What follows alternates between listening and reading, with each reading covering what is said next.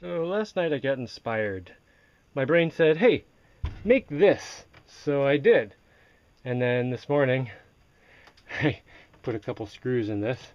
This is all stainless steel. It's two pieces, one piece there, one piece here. It's just folded together. Yeah. So it has two screws holding it in place. And then I filled it with spray foam. That's why this tape is here, to keep the spray foam from squirting out the bottom. I'll take that off, obviously. So this should make it more streamlined. So I should be able to go faster. And I should be able to go faster without it getting bubbles down to the propeller too. And I also made it so I can put the motor a little lower in the water than I could yesterday when I was testing it 2 days ago, whatever it was. Oh, so this top metal piece looked like this originally.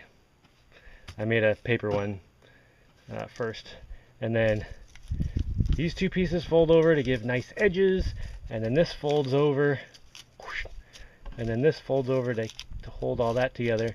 And the bottom piece comes up and then has little flanges that overlap over here, so they get all squished in under there, and then where this is bolted on, they get squished in under there too. So the bottom piece is just held in by squishing. Oh no, wait, those screws go through it too, through some of the flanges, like right about here. Whatever.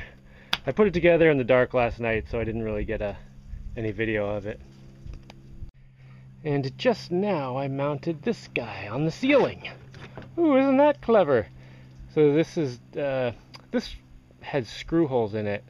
Instead of putting screws, I just stuck rivets in them, and put something in the way so the rivets wouldn't go all the way down. And then this is just a piece of plastic that is the right width to fit snugly between the rivets. So if I go like so, it just slides right on there. It's pretty good. And I can drive without worrying about this falling in the water. So now I'm just waiting for the spray foam to cure before I take it for a test. That's still squishy in there. Oh, see how this sticks out in front of the thing where the water's going to hit? That'll make it so it's harder to suck bubbles in. Because like what happens up here is the water hits and spreads apart, and then back here you get an air pocket, right? But up here the water's going to hit, and even if it does spread apart a little, it won't be able to suck any air through the metal, so it should help the water to stick to the metal the whole way through and not give any bubbles to the propeller. At least that's what my brain tells me. Oh, look what I found! It's the right voltage range too. I just tested this on my power here, and then compared it to the readout I get with that. On that I was getting 52.7, this I was getting about 52.3, so close enough. This works.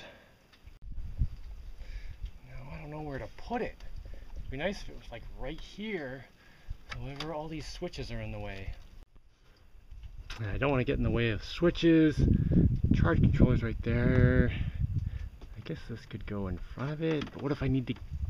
I don't know. I'll have to think about this. Alright, I'm back in my boat. I got my thingy hooked up here.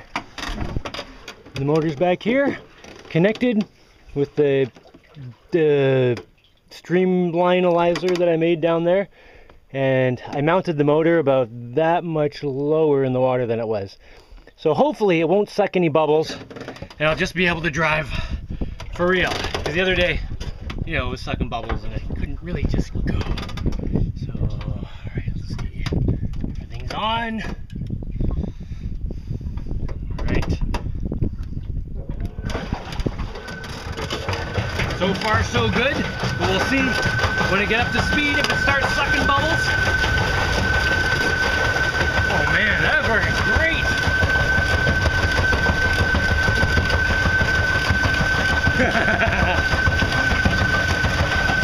Here, let's take a look. Yeah man, that looks good.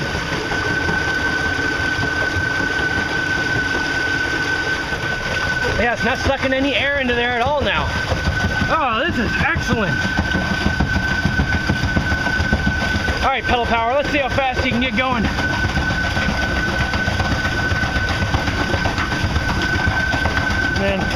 This boat hasn't gone this fast, I don't know, probably ever.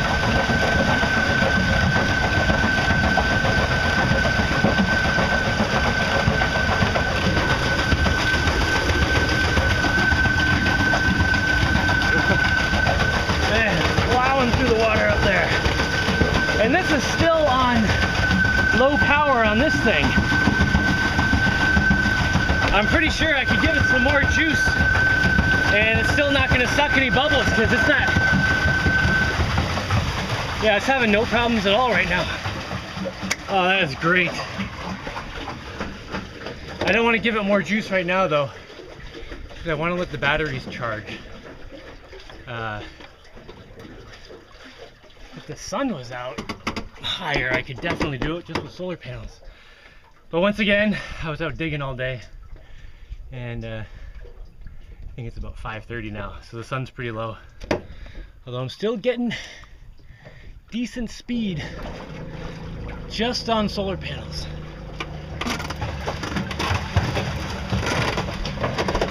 See, let's look at it while it's kind of lower powered.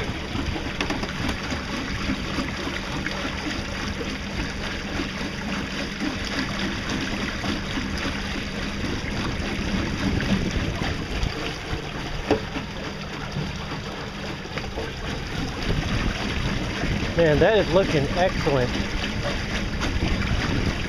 That streamlinealizer, debubbleizer works really well. I know, sorry, I'm going to try to block the mic from the wind. I know sometimes people think it's kind of silly that I put in all these switches and make the whole system a little more complicated instead of just running everything through the batteries. However, I thoroughly enjoy being able to set this to just solar panels to the motor and still have two solar panels charging the batteries. So I know I'm still charging and I'm going, like, basically for free. So I didn't have that set up. I wouldn't know if I was dipping into the batteries or just using, you know, available power that's coming in.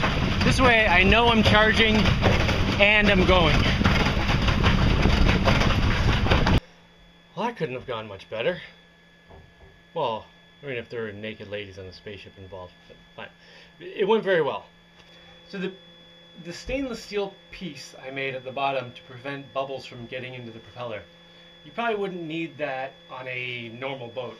Because normally, you know, you've got a single hull boat, and then at the back of the boat, you attach your motor, and the propeller and everything is right at the back of the boat.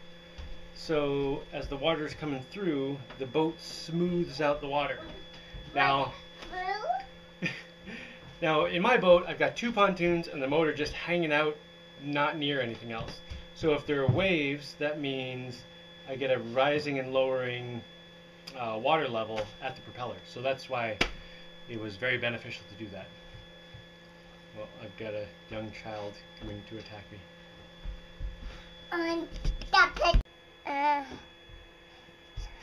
Stop.